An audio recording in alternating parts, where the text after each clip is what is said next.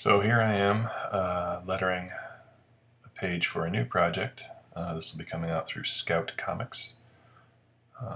This is called InferNoct.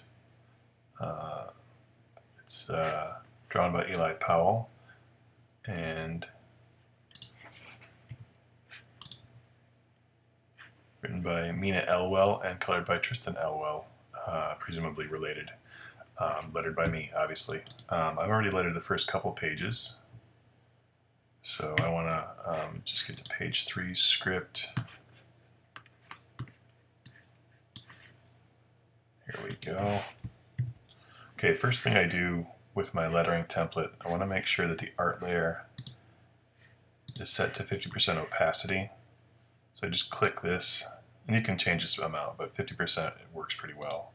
And that just makes it easier to see things, especially with sort of high contrast art like Eli does. You can see, like right now I've got this black tail sitting on this black background, and if I had this set to 100%, you start to lose that. And if you have a tail that is hanging out like this somewhere in the artwork when it's printed, you forgot to delete it. It looks really bad on.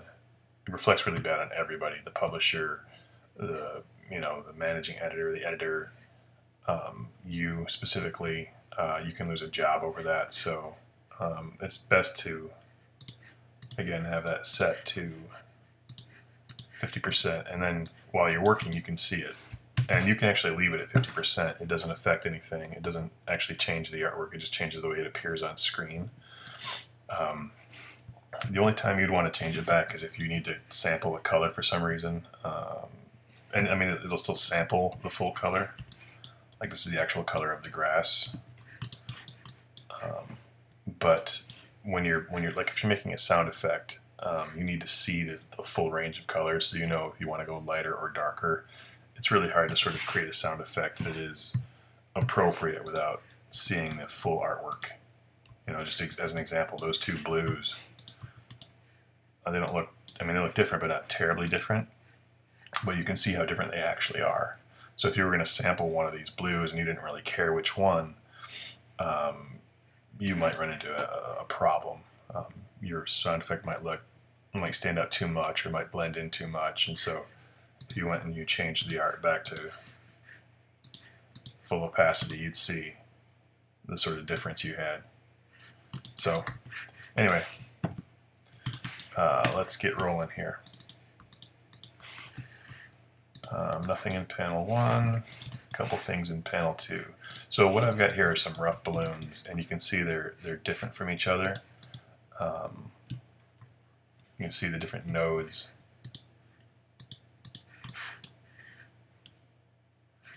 So each of those nodes is a little anchor point where things vary a little bit from a standard ellipse. So anyway, what I usually do is I'll drag all 3 of these out onto the artboard, and I'll just put them in every panel that has sound effect or has dialogue. Looks like not much for a while, and then I guess that's it for this page actually for dialogue. So she says, "Thanks, Joey." By the way, anytime there's a person's name, there's a comma before and after it. Common mistake for people to not do that. Technically, it's the writer or editor's job to catch that, but be a team player, and if you see it, change it. Same with words like "yeah." If this was "yeah," what's her name? Sam? Sam. So if you said "yeah, Sam, have a great day," it's "yeah, comma, Sam, comma, have a great day," period. Or "yeah, comma, Sam, period, have a great day," depending on your sort of thoughts on sentence structure. But anyway, so what I'm doing here is just making the balloon fit the text. And these rough balloons work really well for this kind of artwork.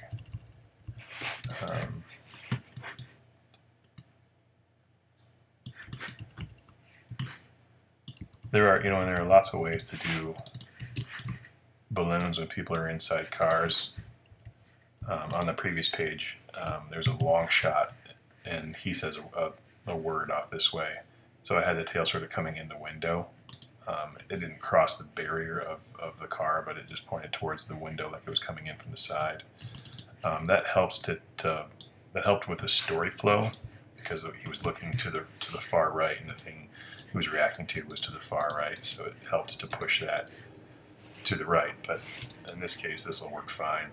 If you put it here, you'd have a sort of weird, I don't know, it would just look a little weird to me. And a lot of lettering is about that. It's about what looks good or what looks bad to the letterer. And so you just have to trust your instincts and your experience. And, you know, and sometimes people have different opinions. You know, editors might have different opinions, writers definitely, even artists. But, you know, you just have to kind of say, well, this is what I think, and then you have to decide how big of a deal is it. You know, is it worth sort of standing your ground on, or is it something that you can let go? So here I've got the tails selected, and these tails I made with a brush. You can see how that works. And actually, it's a brush, but I don't use the brush tool. I use the pen tool, which is this tool here. So what you do here, let me delete that. So click, and then click and drag gives you a curve. And then window, brushes, and then this is the brush, or maybe this one, yeah. So you can see it's really the same as what I've got over on the side, and then you can just play with these anchor points to give you more or less bend to it. And I call that bend a belly. So, you know, when I'm teaching people, I'll often say, hey, give that more belly, and it just means give it more curvature. If you wanted to hand draw each one, you could. I would recommend using the brush tool. It gives you much more control. Well, not control. It gives you a faster, easier way to get it done. But then you have to have more control with your hand or with your stylus in order to get those strokes to look good. I want to get this balloon just off this slam effect a little bit. Let me see if I can. Typically, I like my strokes to be overhanded. My tails. I think they're a little more confident that way, and especially in this case, like it tends to echo the physicality of what she's doing a little better. I think that'll probably work. And then I'll come back and fix this in a minute, but you want the tail to overlap the balloon a little bit. And this is a style that I'm doing with this book. But I've got an action here that flattens that. It basically turns there's a line. See, originally the stroke is a line with this brush applied to it. I have an action that converts that to an object, and then an action here, or a keyboard shortcut that turns it into an object, and an action that sets all my parameters for me. Now I do want this to overlap, but what I'm doing here is I'm clicking here with a node, adding a node to the line, and then deleting it. And that gives me more of like a hand-drawn indie comics feel. I mean, that happened in all comics, but in the 80s and 90s, indie comics tended to be a little sloppier, and so this is sort of what I'm echoing, is that sort of approach.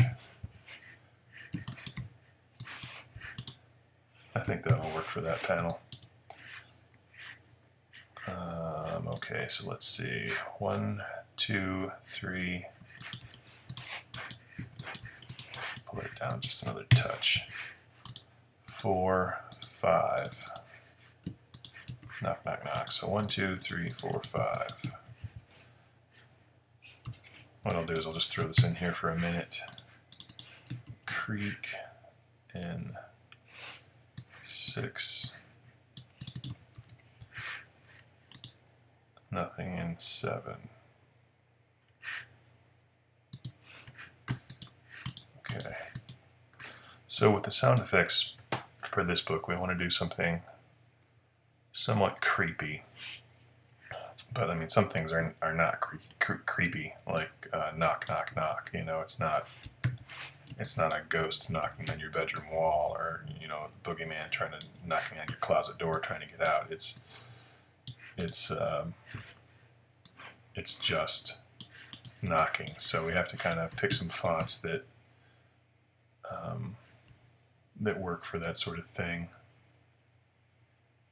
Let's see. You know what? There's another one.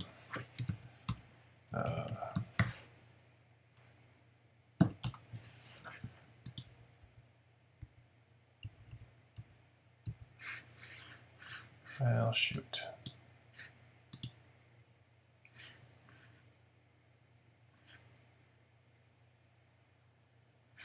I'm not sure where it went. Anyway.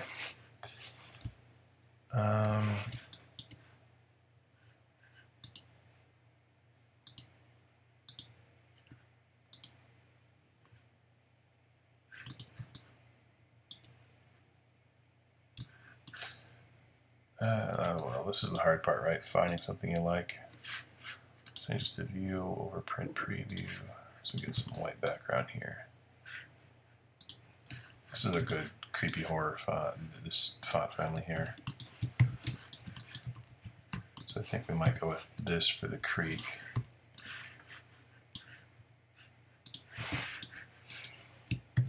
Now we need something just for the knocks.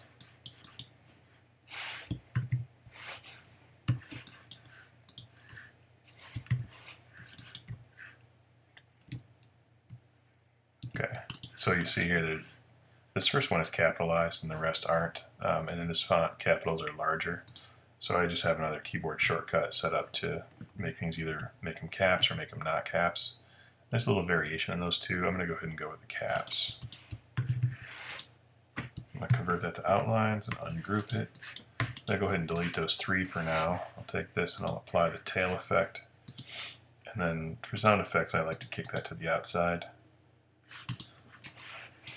And these are ungrouped, so I can go ahead and move these apart a little bit. I'm going to take this, I'm going to give it a little shear, hide that selection.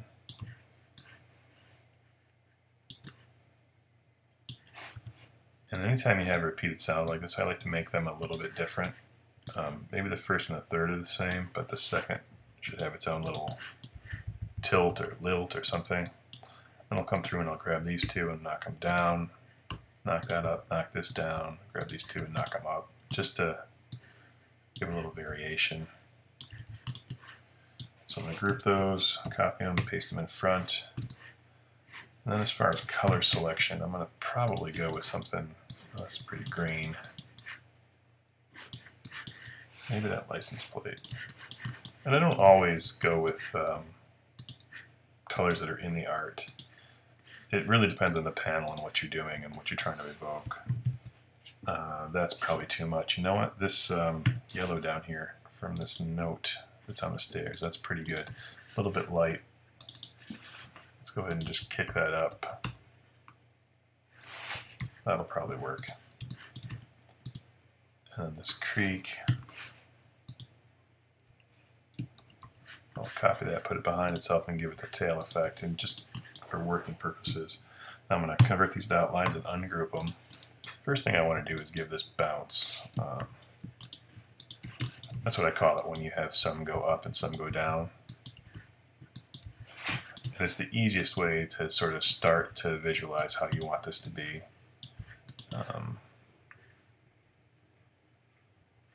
So let's see. And sometimes, you know, in this case, it's appropriate because it's a horror sound effect, but sometimes writers will just put 75 letters in there, and you don't need to put all 75 letters in there. It's, you know, your choice as to what's going to actually make it in there. Obviously, you want to be true to the spirit of what they're saying, but you don't need to be literal, you know. Let's pull these two back up a little bit. So I'm scaling these. I might rotate a couple. Make them a little bigger, a little smaller. I'll rotate this one, I think. And this book is definitely a horror book, so you kind of need to push the horror aspects a little bit. You want it to be not cheesy, but you want it to definitely be on brand, so to speak. You want it to feel like a horror book. And I'm just pulling these in so that all of those black lines between them touch a little bit.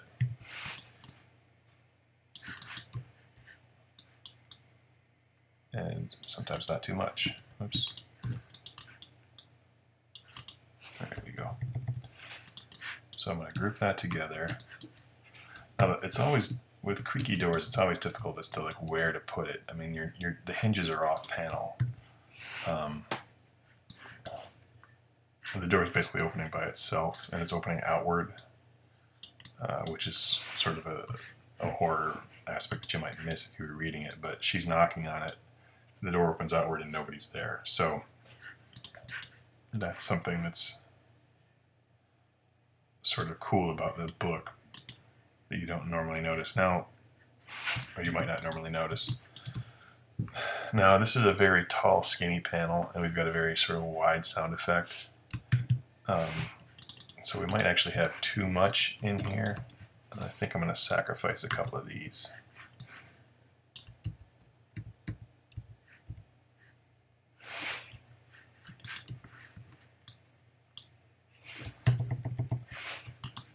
And also when you do that, it allows you to make the sound effect a little bigger. The question is, which comes first, the sound or the visual? I think we need it at the top. Sometimes you have to think about what looks best or what feels best, and in this case it feels best for it to be up top because it's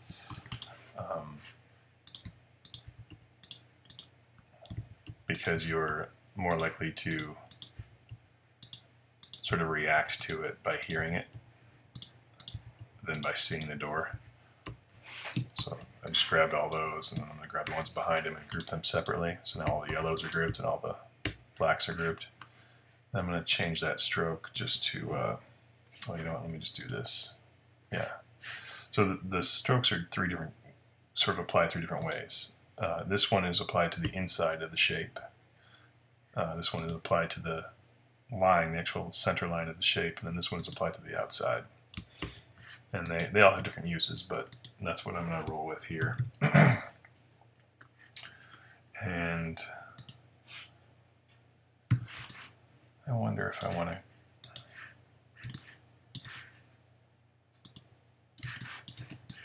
It's tricky when you have these dark reds because there's a lot of black in them, or there's not any black in it, surprisingly. But it feels like there's a lot of black in it.